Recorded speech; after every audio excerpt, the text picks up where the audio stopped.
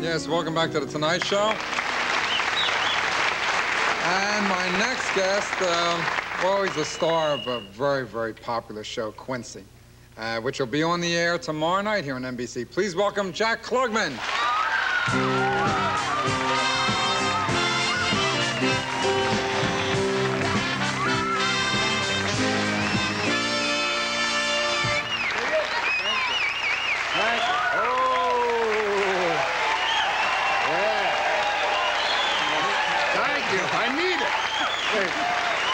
I mean, this is really not.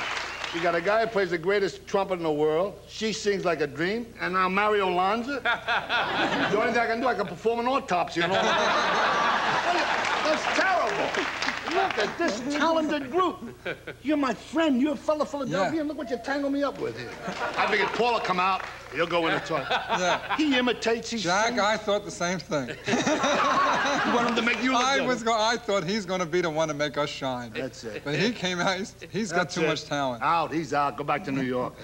Really are brilliantly talented, all of you. Okay, yes, sir. Yes. I paid my dues. All right, now. We're like all neighbors, you know. I'm like a neighbor. Because you're from where? I'm from 4th and 7th and Mars. 4th and Dickinson's already a whole different area. Look at this. in South Philly, right. Yeah, we were. Yeah, we're closer to the river. More river so people. I'm old enough to be your father, David. I have to tell the truth. I don't look it. But no, you don't at all. You don't look it at all. But You have a brother that's about my... My brother is in August. I'm a late in life child. My mother changed life twice before I was born, give you an idea. I thought you were born older. That's late in life. My brother could be my father. My brother's 59. He's 59 years old, my brother. You were planned? He looks great. No, planned, yeah. Sure, like World War II was planned. That's how I was planned. Sure, I was planned. One bottle of scotch, that was the planning. That's true. But the neighborhood... In Philadelphia was Green River. It wasn't Scotch. That's right, that's right. But the neighborhood is... You go back, you know, I went back there to get a cheesesteak at Pat's, and they said, you know who was here last night? Jack Klugman was here, and I got a cheesesteak. So you're back in the neighborhood, They could tell because after I ate it, I fell flat. No, but that's great. I know when I go back, I don't know whether it's nostalgia or what it is, but whenever I go back to Philly, I love it more and more. Friendships have lasted. I know I just passed my 60th birthday, and I just love it more than I ever have. Yeah, well, you're a real Philadelphian, too. You talk like it. Where's Quincy from? What do you mean I talk like You have the funny way of talking. And you talk like Oxford? Hey, where's Quincy from? Quincy? You're from 7th and Mars, right? 7th and Mars, is it? Yeah. All right, so where's Quincy? Quincy's from everywhere. They're Quincy. Anybody who cares about injustice. See, this man is a superhero. I mean, he's created because we need him. I mean, we in America need somebody to fight City Hall and to go and to fight all the injustices. And that's what he is, and that's how he's been created. And he's everywhere somebody says, hey, that's wrong, and that should be corrected.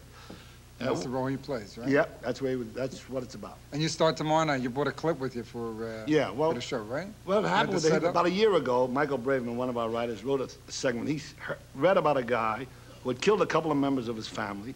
He went into an institution. He was then, because he got off by, innocent by reason of insanity. Yes. He went in, he did a couple of years, he got out, and with the advice, they said, stay away from your mother. And a week later, he killed her. Oh, yes, I remember this case, yes. He was fascinated, and so this was terrible, and he did a lot of research on it, and he came up with this story, which is paralleled, except for the mode of the crime, it parallels the Hinckley case. And when I got into it and I began to do the research with him and found out about it, I realized it's wrong. There are 3 states that have a law called, and they've gotten rid of that, innocent by reason of insanity, because you can't give a determinate sentence. He goes into an institution, and twice a year he can get out if they think he's sane. This, you say guilty but mentally ill. Indiana, Michigan, and Illinois have it. So if